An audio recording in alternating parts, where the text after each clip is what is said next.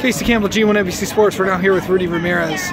Rudy kicked some big field goals, scored some big touchdowns. How'd you think he did today?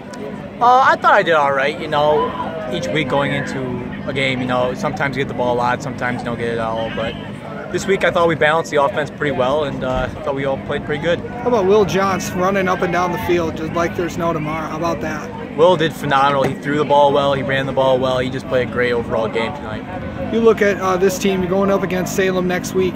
Salem's got a tough team. What are some of the things you did tonight you're going to take into that game? First road game of the year. We threw the ball extremely well tonight. We ran the ball. Everything on offense was working tonight. So we're just hoping to bring it into Salem next week. You look at you scored a couple touchdowns, kicker. What's it like kicking a field goal and scoring touchdowns at the same time? I mean, it's exhausting, but I mean, to do it for the team, it feels great. There's no better feeling than it. What's it like to win? Good. Against a rival team, that was a great win. Big rivalry win against Heartland. How was Heartland out there? Were they a tough team?